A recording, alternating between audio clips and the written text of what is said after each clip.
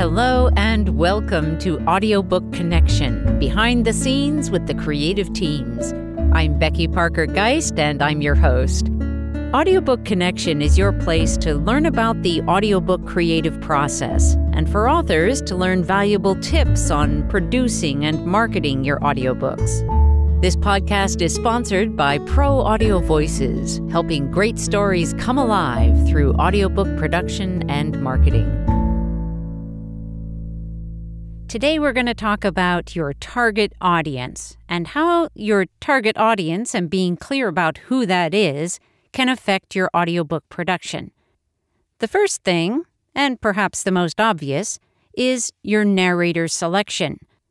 We've addressed choosing your narrator in various aspects in earlier podcasts, but this is a different, it's related, very tightly related to that conversation, but I want to take it in a slightly different direction today because I really want to focus in on who is your target audience. It's really valuable information in so many ways, especially when it gets to the point where you are ready to market your audiobook. But even from the very beginning, it's really helpful to know who your target audience is. Some of the ways that you may have already thought about this may be in relation to, for example, back cover copy for your print edition. This is a time when you are especially focused on who is your target audience, so you know who you're writing that copy for. With an audiobook, it's going to affect your actual production. And here are some of the ways that that's true. First of all, let's think about tone. I'm going to give you an example of how I might read this same text, which is nonfiction, but in a completely wrong tone. If I was thinking that my target audience for this text was somebody who is a high-level executive, who's on the go, really wants very direct, quick answers to specific problems, I might approach it this way. I slowly came to understand that married people usually argue and to assume that this was simply part of being married. But this was not enough for me. There was one thing I wanted to know, and my curiosity troubled me endlessly. I would see a couple arguing. I heard them shouting. I listened to them fighting, being aggressive. I saw and heard all this loud rattling of weapons, and what I wondered most was, what beverage did my father serve people who entered ready for war that made them leave lovingly arm in arm?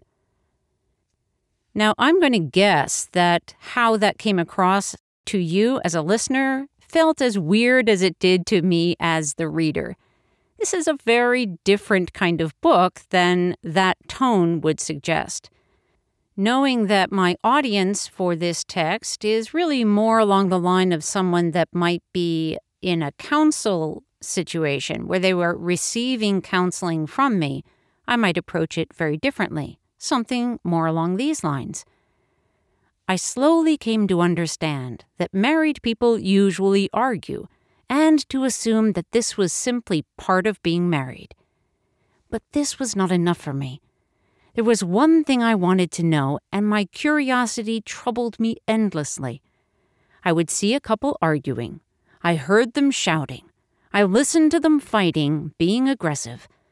I saw and heard all this loud rattling of weapons, and what I wondered most was, what beverage did my father serve people who entered ready for war that made them leave lovingly, arm in arm?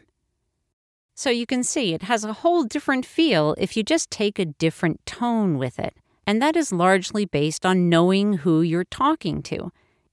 Okay, we're going to do another comparison. This time we're going to talk about tempo.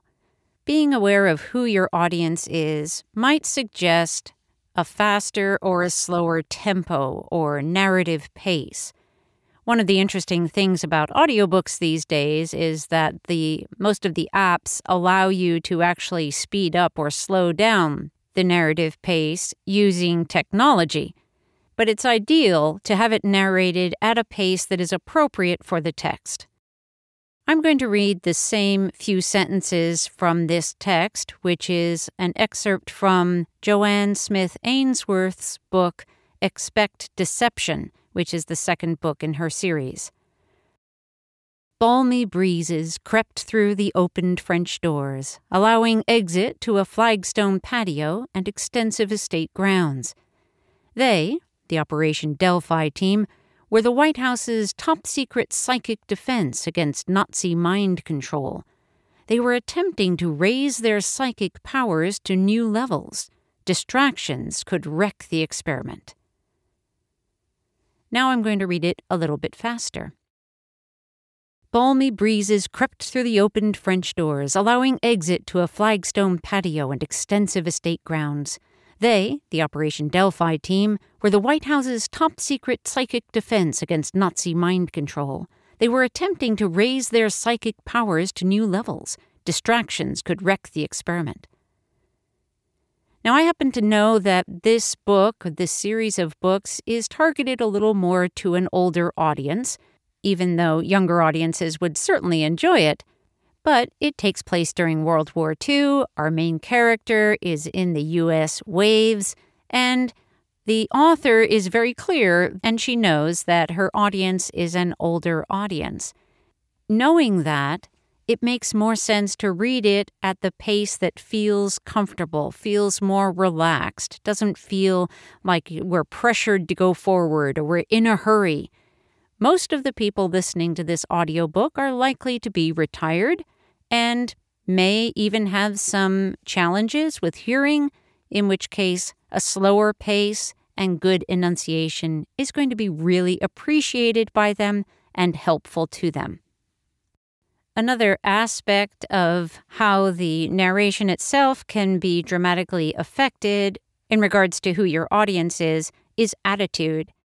A fun example for this one, and I don't have a text from this handy, although I did narrate this book, is Karina Fabian's Nita Life Zombie Exterminator. It's a really fun book. It's very tongue-in-cheek. And if it were done with an attitude of that it was like super serious, like you would treat, for example, a typical nonfiction book that was, again, for like a business context, it would sound ridiculous. But knowing who the audience is just really allows it to come across with a lot of fun. There's a lot of playfulness in it, even though it's done very tongue-in-cheek. So it has that attitude of taking itself seriously, even as we're poking fun at the whole zombie scene.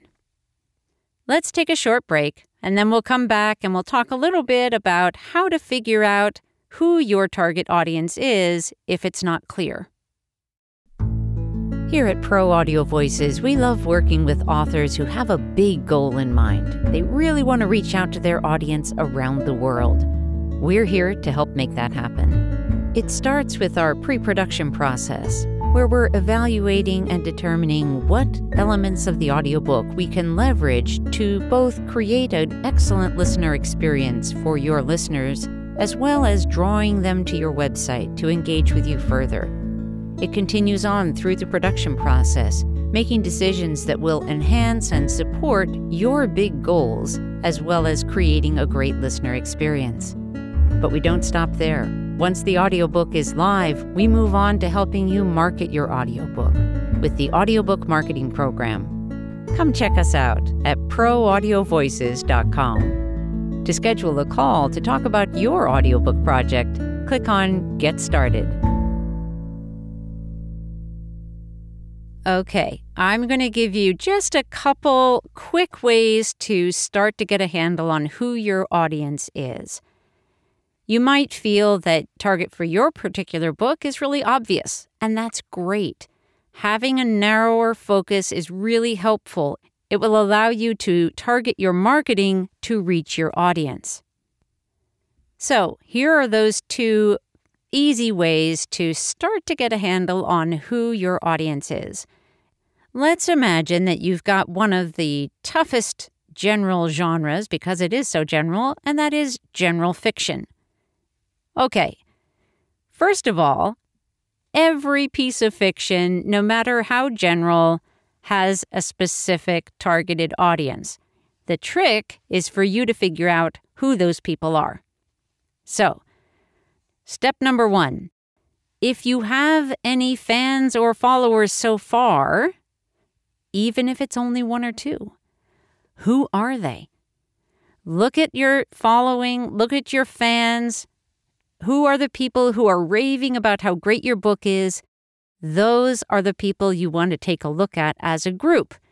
And if you only have 1, pretend that 1 is a group. Let that 1 be your avatar. So you want to look at what similarities do they have. It could be anything. It could be their gender, their age range. It could be that they love sports cars. It could be that they love red cars. It could be that they ride horses. It could be that they drink wine.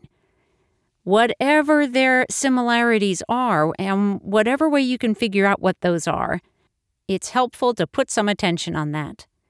One of the simplest ways to figure that out is actually to get on the phone or meet with them or whatever way you can communicate with them and ask some questions. Get curious. People love to talk about themselves, and you'll be doing them a real favor just by asking them about what kind of activities do they like to do, where do they like to go, what are their interests. You can ask all kinds of questions, and most people will be thrilled that you are so interested in them and listening so well. You'll also want to listen to the very specific words that they use when they talk about your book. You'll want to ask them about that too. What was their favorite part? What did they enjoy about it? Why would they recommend it to somebody else? Don't be afraid of those questions. They're really powerful. And again, the people that you ask will be grateful and appreciative that you have an interest in hearing what they have to say. Now, here's my other tip, and this you can do even if you don't have any readers yet. And that is, when you think about which of your friends or colleagues or associates, when you think about who you would like to share your book with, who might enjoy your book, what is it that makes you either select or disqualify those people in your mind? What is it that you think will make them more likely to enjoy it? So, those are my tips on how to start to identify your target audience, and then also some ways that they really make a difference in your audiobook production. If you have questions about this, as always, I encourage you to reach out to us at Pro Audio Voices. We're here to help. Thanks for joining us for Audiobook Connection, behind the scenes with the creative teams. Please take a moment to subscribe at audiobookconnection.com. The podcast is sponsored by Pro Audio Voices, helping great stories come alive through audiobook production and marketing. Learn more at proaudiovoices.com. Again, thanks for being with us, and please join us next week.